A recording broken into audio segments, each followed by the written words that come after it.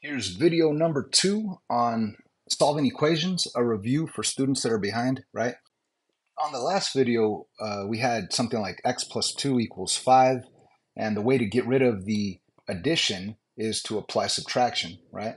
The inverse operation, and what you do to one side, do to the other side. So the answer was x equals -3. On this video, we're talking about getting rid of multiplication and division.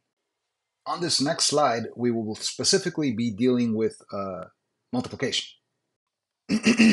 And specifically where there's multiplication. Okay, so if you look at all 6 of these equations, they all have multiplication.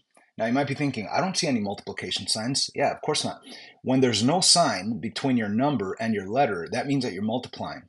So this really does say 2 times a number x equals 6. And by the way, simple equations like these, most of them you might be able to figure out in your head, right? You could think 2 times a number equals 6. Well, 2 times what equals 6? 2 times 3 equals 6. We already know that the answer is 3 to this equation. But more importantly, I want you guys to understand how to get rid of this multiplication of 2 in front of the x. How? By doing the inverse of it, which is division. The inverse operation of multiplication is division. So we're going to be getting rid of multiplication with division on all these 6 questions. So once again, what does this really say on the first one? It says 2 times x equals 6. So for me to get rid of this multiplication, I need to do the inverse of multiplication, the opposite of multiplication, which is division. And I'm going to use the fraction bar, which is a division, right? So put a division bar right there and put the 2 down here. And what you do to one side, you must do to the other, division of 2. That way those cancel out and you end up with, keep in mind, look, the equal signs, I'm just rewriting it right here. And the right side, I have 6 divided by 2, that's 3. And on the left side, the 2's canceled out, so the x is the only thing left on the left side. And I have accomplished my goal of getting x by itself on one side of the equal sign. See, there's no 2 anymore, there's no plus 5, it's just x all by itself. X equals 3. That's my answer. And again, we already knew that because 2 times what number equals 6? 2 times 3 equals 6. Anyway, but I want you to practice, first of all, I want you to practice identifying where there's multiplication, which is right here, right? And also right there, 3 times x, also right here, 8 times x, right here, 3 times x, right here, -4 times x, and right here, -26 times x. So we're going to practice identifying multiplication, getting rid of multiplication with the inverse operation, which is division. Okay, so here's another detail. Just because you're multiplying by 2, when you divide by 2, and what you do to one side, do to the other, divide by 2, you might not be able to actually divide these, and that's okay. That just means that you have a fraction as an answer, okay? And that's exactly what happens on this next one, okay? So what do I have on this next one? I have 3 times x equals 2. 3 times x equals 2. So you want to get rid of the multiplication with the inverse operation, which is division. So we put a division bar, put the 3 right there. What you do to one side, do to the other. So you're going to divide by 3. Of course, 3 divided by 3 eliminates. The equal sign comes straight down. On the left side, the 3 is eliminated. All you have left is the x. And that's the goal, to get x by itself on one side of the equal sign. And on the right side, 2 divided by 3, you can't do it. 2 divided by 3 can't divide 2 by 3. So what do? We leave it. That is a fraction. It's okay to have fractions in math, right? 2/3 is the answer. Now, of course, whenever you do have a fraction, please try to reduce the fraction. You could try to reduce either both top and bottom by 2, which it doesn't work, and then try to reduce both top and bottom by 3, which doesn't work. Obviously, 2/3 is already as simplified as it could get. It's already reduced. You can't really do anything with that. That is your answer. X equals 2/3. Moving on to the next question, we have 8 times x equals 16. How do I get rid of the multiplication of 8? I am going to do the inverse of multiplying, which is division of 8. And what you do to one side, you do to the other. Divide by 8, okay? This does cancel out. Could I divide 16 by 8? Yes, I can. That is 2, all right? So the answer is x equals 2. X, equal sign comes down, 2. Looking at this next question, it says 12 equals 3 times x. X is on the right side of the equal sign this time, not on the left side. And it doesn't matter where the x is at, as long as you get it by itself on that side. So x is on the right side of the equal sign. So over here, I want to get it by itself. I don't want this multiplication of 3. So how do I get rid of the multiplication of 3? I divide by 3. And what I do to one side, I do to the other, divide by 3. So on the left side, I do have 12 divided by 3, which I can do. The answer will be 4. The equal sign comes straight down. So 4 equals, that cancels out, x. Now 4 equals x is the correct answer, but it's better to write it as x equals 4 instead of 4 equals x. Anyway, let's move on to this next one. What does this next one say? It says negative 4 times x equals 20. Okay. Now that negative belongs to the 4. That's a negative 4, right? And same deal, you want to get rid of the multiplication of negative 4 in front of x. Now some people might think, oh, I want to get rid of a minus 4, I do a plus 4. This does not say, it does not say x minus 4, where you get rid of a minus 4 with a plus 4. It doesn't say that. It says negative 4 times x, negative 4 times x. So you got to recognize what's actually happening here is multiplication. To get rid of the multiplication of negative 4, you do the inverse of multiplying, which is division of that same exact value, negative 4. And we do to one side, do to the other. Negative 4's cancel out because a negative 4 divided by a negative 4 is a positive 1. So, I mean, you could put the positive 1 right here, but that's totally pointless. That's why I just write a regular x instead of 1x. And then 20 divided by negative 4, that is a negative 5. And there's your solution. X equals negative 5. Finally, last question here on these one-step equations that require division to get rid of multiplication. We have negative 8 equals negative 26 times x, okay? So where's the x at? It's clearly on the right side of the equal sign. I want to get the x by itself on the right side of the equal sign. I don't want this negative 26. Now, again, this does not say x minus 26. If it said x minus 26, then yes, I would get rid of the minus 26 by adding 26, because the opposite of subtracting 26 is adding 26. But again, it doesn't say x minus 26. It says negative 26 times x. So you get rid of the multiplication of negative 26 by dividing by negative 26. Okay, that will cancel it out, but as long as what you do to one side, do to the other, divide by over here by negative 26. And like I said, this cancels out. I end up with the equal sign that comes down. I have the x all by itself, right? This x is the only thing left, so I bring that down. X equals, what does it equal? You can't divide 8 by 26. But we do know that a negative divided by a negative is a positive. So right off the bat, you know your answers are going to be positive. A negative divided by a negative is a positive. And another detail is 8 can't be divided by 26, but you could reduce it. How do I know this? They're both even numbers. So that means that I could at least reduce both of them by 2. So if I do reduce both of them by 2, 8 divided by 2 is 4. 26 divided by 2 is 13.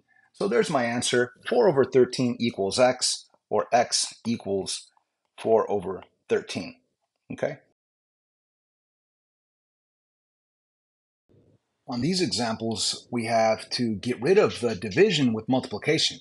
So as you can see, it says x divided by 3. I mean, you might be thinking, oh, that's a fraction. Yeah, but a fraction really is a division problem. It says x divided by 3 equals 6.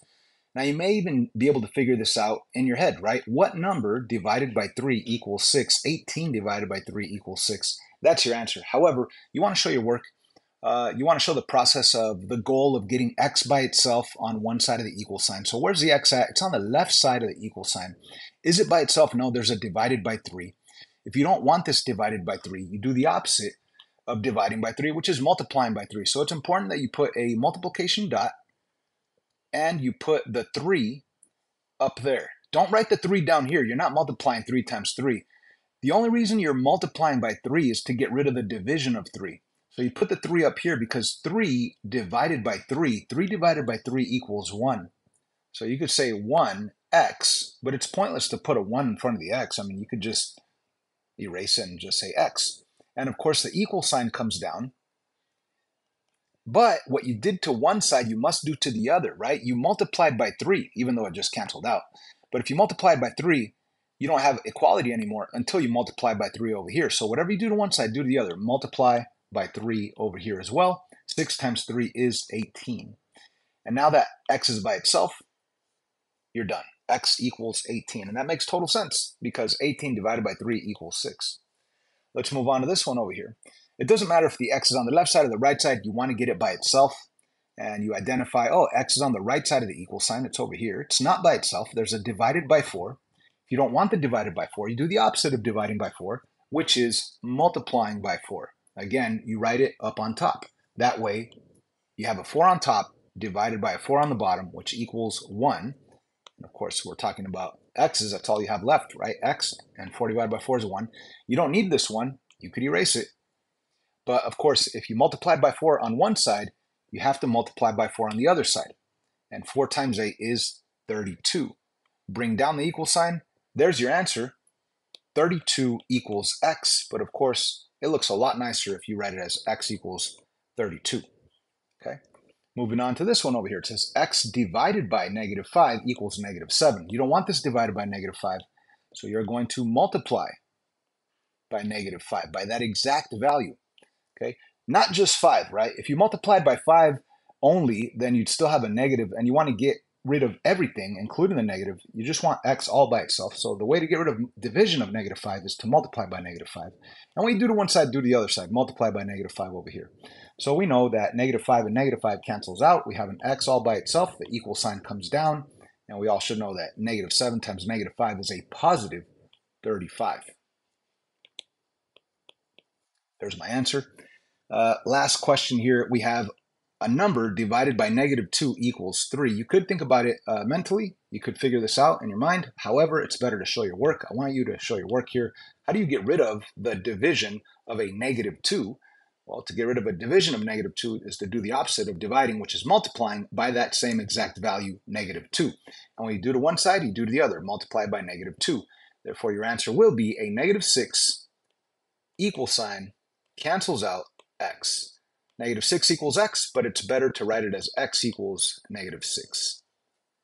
All right, now what if you have both division and multiplication that you need to get rid of? On these examples, we have both. We need to get rid of multiplication and division, right? So there's two ways of thinking about these. The first way might confuse you. Here it goes. What does this really say? It says 2/3 times x equals 6. It's a number times x. So imagine that.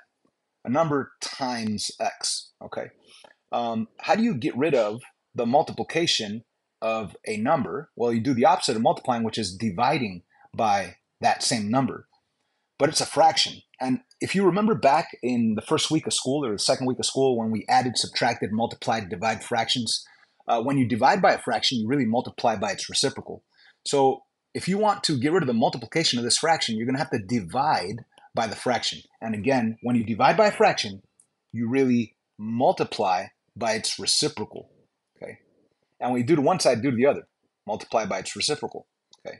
So what happens here is when you multiply a fraction by its reciprocal, the 3 and the 3 cancel out, and the 2 and the 2 cancel out, leaving you just the x. Or you could have actually said 3 times 2 is 6, 2 times 3 is 6, 6 over 6 is 1, so you just have a 1x left over. 1x left over. Okay. The equal sign comes down. And over here on this side, if you remember multiplying and dividing fractions, it's pretty easy. 6 times 3 is 18. And on the bottom, you have a 2. 1 times 2 is 2. 18 divided by 2, the answer is 9. Okay. So that's the fastest way of doing it. But in all reality, I don't use this method of multiplying by the reciprocal to get rid of a fraction. What I prefer is to, let me rewrite it. 2/3 x equals 6. So this is what I prefer. I like to say, well, this is 2 divided by 3. If you don't want this divided by 3, you get rid of the divided by 3 by multiplying by 3. And notice that I put the multiplication of 3 up on top, not on the bottom. It's not like you're actually multiplying 3 times 3. It would be multiplying 3 times 2, right? So 3 times 2, that's why I wrote it up on top.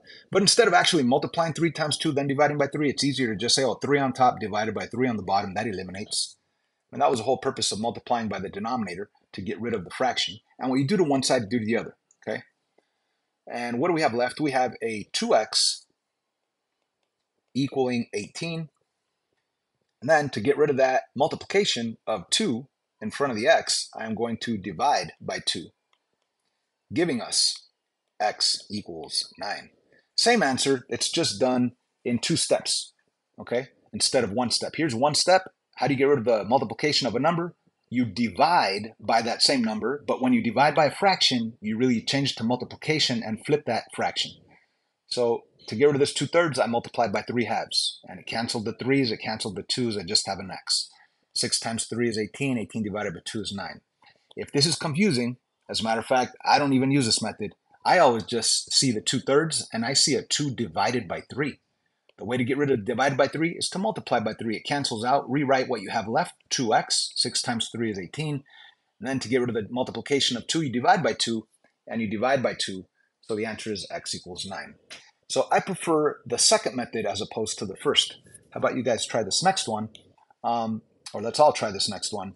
It says -3 divided by 4. First of all, this negative, it only belongs to the numerator, never the denominator, and absolutely never both of them. Do not put a negative on both of them, because a -3 divided by -4 is positive. A negative divided by a negative is positive. So you can't put the negative sign on both. It only belongs, I always either put it out here in the front or put it on the top.